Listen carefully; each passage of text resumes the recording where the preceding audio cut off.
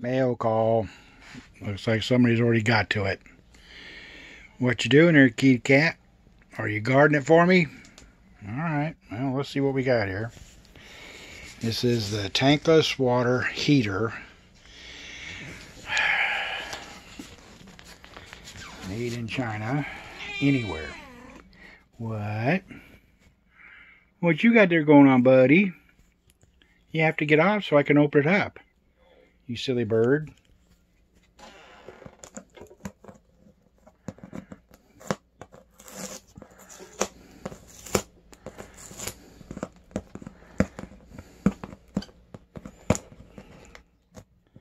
Kitty cats.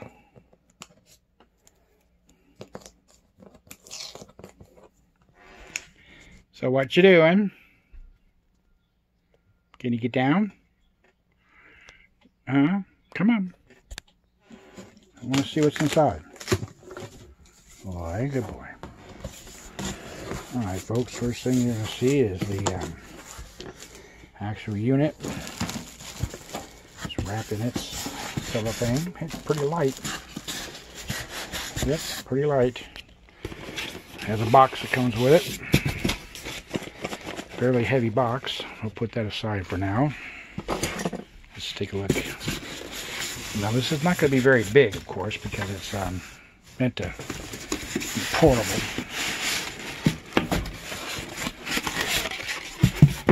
This is the bottom of it. Here's your pipes. It's going to take batteries. I got the D-size batteries already, rechargeables. When I go to use it, it's got a warning sticker on it. It says, caution, do not over tighten. That is good because see these things here, if you look down here, it's all very tight. Has a mounting bracket on the bottom. I like these. These are pretty cool. You just gotta make sure you have plenty of airspace. We'll get it out.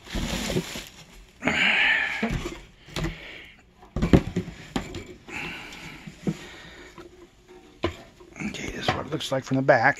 It has this handle. You can hang from a tree. It's a hot surface, so you don't want to be grabbing onto that. This is the front. We're going to flip it over. As you can see here, this is the camp plugs. Low energy, high output. Minimum, max. Minimum, max. Gas input. Water out, input and output. Here's your batteries. Okay, see here? Takes two D-size batteries. Rotate that over. This is the side.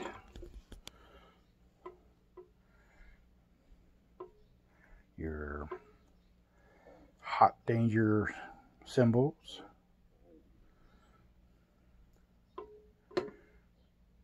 CSA and ANSI.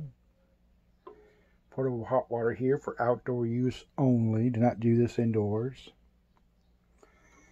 Has its own igniter.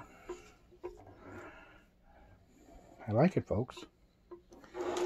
So what we'll do now is we'll get the instructions out. Take a look at them. Alright? Be right back. Well, now the seal of approval has definitely gone for the inside of the box.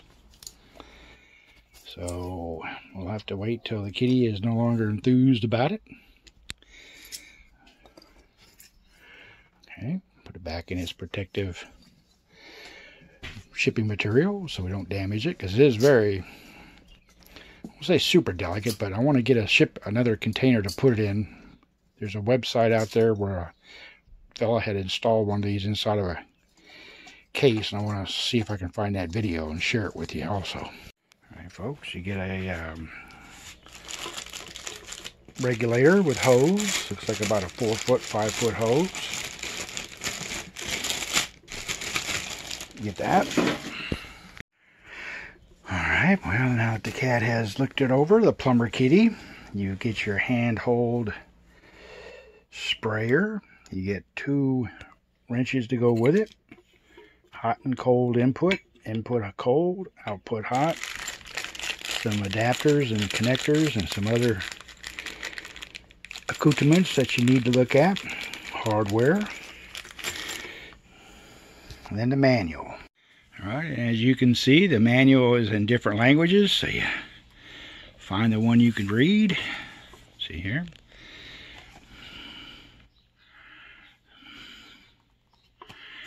And then there's also a support and warning. Please do not return this product to the store you bought it. Contact us at that number right there or their website. So let's see. You're all set, ready to use it. So now you want to go through this guy here, read it over.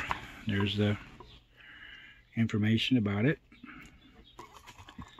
I'm a man of little words, so here's a breakdown of what everything is. Alright, here's how to properly do the connections if you're going to do external.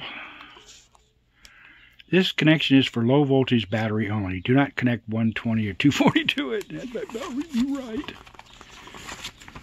Alright. This is the list of what was with it. Okay. Alright.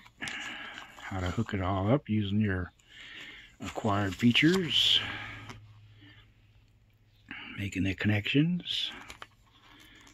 Putting your valves in if you need to. I would recommend going over the manual 3 or 4 times before you go to use it for the first time. That way you understand it. How to use it. How to don't mess it up. Remember, folks, it wants to use clean water. Don't use brackish water or dirty water. It's not meant for that at all. If you got a filter system, filter your water first. As a nutshell, folks, the Camplux portable tankless water heater. Hello, Millie. Say hi.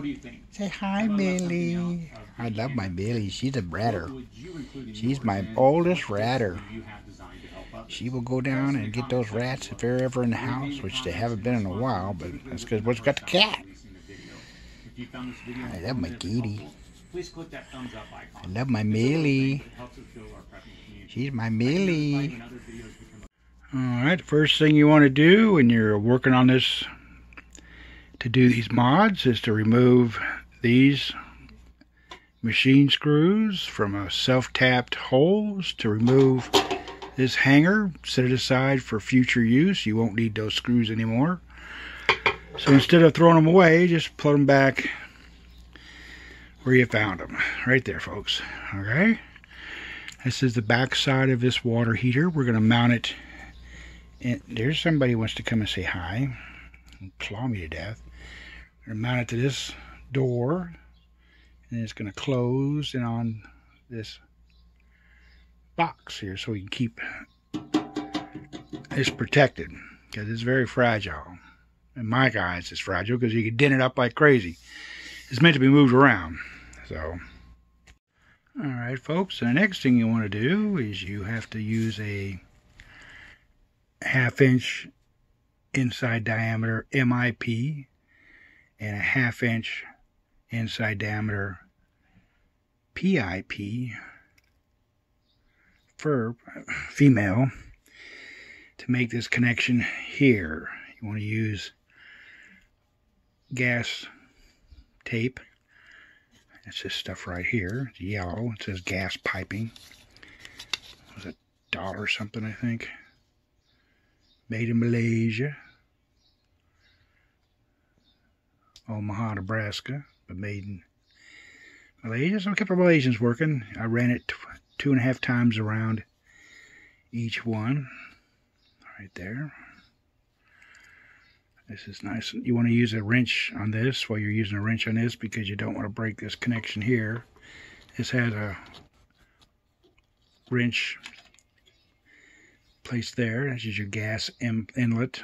Okay, you want to put it at an angle almost parallel, and your hose, your gas. This is your gas manifold, and that's your fitting. It's flared on the end, so you don't have to worry about. You can take it on and off. It's designed to come on and off. So there's that. You can.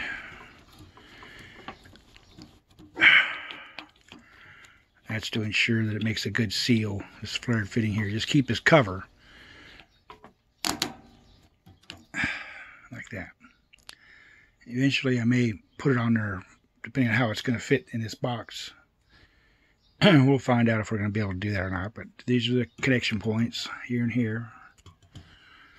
We're going to do all this mechanical work here before we put it in the box and mount it, because this way it's easier to operate. It's easier to work with it. This is your water outlet, your hot water side. This is your cool water side. They give you these fittings here and here, and there's quick disconnect here and here. Still trying to figure out the blue one, how they're going to work the blue one, but it seems like something's missing, but I don't know what yet. But we'll show you more as we keep going along, folks.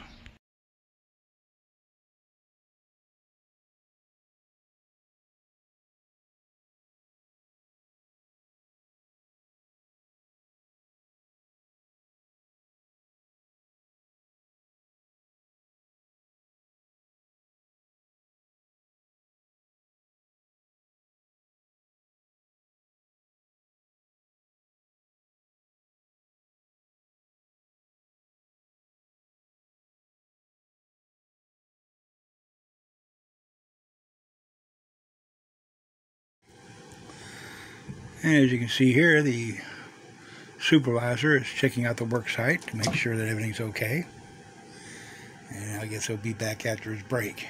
So what we've done here, folks, is we've taken the measurements, drilled the 2 holes that are necessary to mount the head. This is the filter head. Now it is polarized, so you have to pay attention down here where it says out and in. So you want to do in, out. Now it'll go. This is how it'll look like when it's in there. Of course, it's going to be sitting in this direction, like this. So you want to be able to orientate it. So when you make your loop is going to go in the front or the back, depending on how you set it up. I don't have the elbows. I only had straights, and I can't find any elbows. So we're going to go ahead and do the straights. So what we're going to do, since we have this much distance, we're going to go ahead and have the jumper come out and go through. So we'll see how that works out. But anyway, here's what we got. That's what we're doing. So in order to take those filters right there in a tub, this way we'll be able to filter the water without it leaking. Alright, well, the supervisor's back to check the first connection. Now we're going to do the second, and we're going to do it on the opposite side, so these guys will all match up. Now remember, when you're doing your Teflon tape, to put it in the same direction as you're going to screw it in, so that way it doesn't unscrew. You go about 3 times around. I'll show you that in just a second. So that's twice around. And when you're done, you just grab it. You can cut it, you can pull it. Just make sure you don't leave any strings sitting out there to clog up the line. And of course, like anything else, you want to make sure you always put the lid on it. That way you don't have to worry about it unreeling, because boy, if you drop this and that starts to spread out, you might as well say goodbye to that portion that hit the ground, because you don't want to use it, because it might have something exposed